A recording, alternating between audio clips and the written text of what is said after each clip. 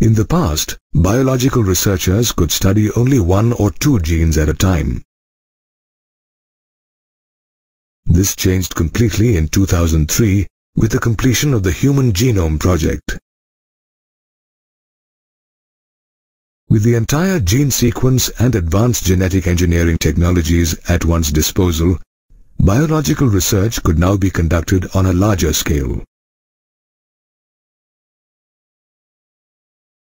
For example, biological researchers could now study all the transcripts in an organ, tissue or tumor.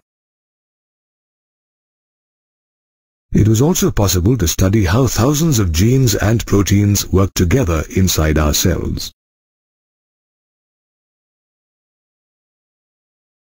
HGP itself was made possible by 2 major methodologies of biological research: expressed sequence tags or ESTs, or DNA sequence tags and sequence annotation.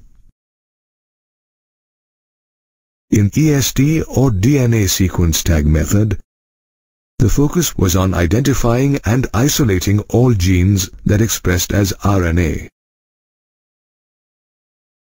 Actually, EST is the term for all genes that express as RNA. With EST, numerous databases of nucleotide sequences have been made available.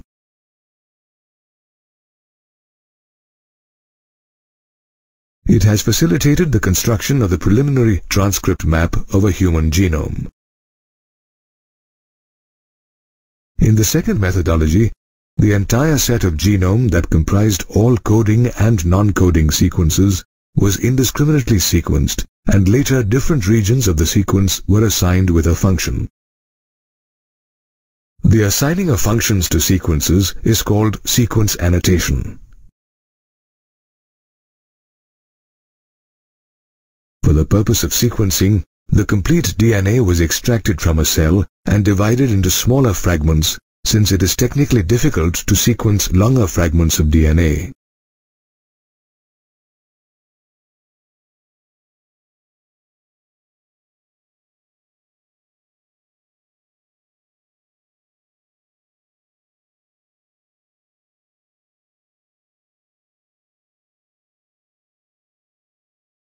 These DNA fragments were then cloned in suitable hosts such as bacteria or yeasts with the help of specialized plasmids or vectors.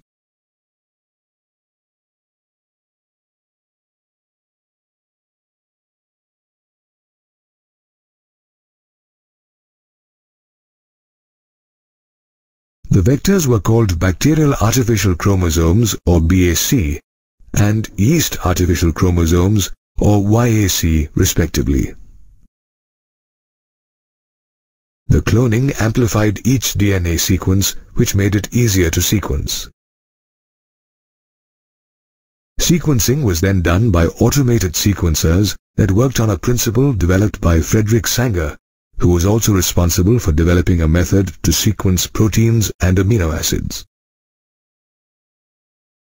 As per Sanger's method, the cloned DNA sequences were arranged based on the overlapping regions present. For this, overlapping segments were generated. However, aligning this was not an easy task.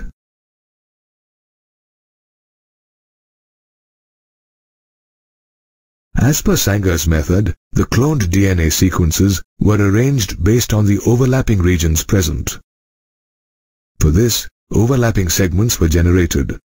However, aligning this was not an easy task. Therefore, specialized computer-based programs were developed that annotated these sequences and assigned to a chromosome.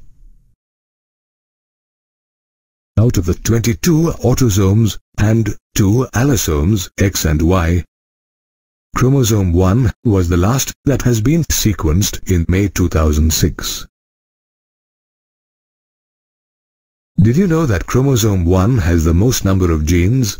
That is 2,968, whereas chromosome Y has the least number of genes, only 231. These challenging tasks would not have been possible if advanced genetic engineering methodologies had not been put forth by the HGP. Consequently, paving the way for useful biological research.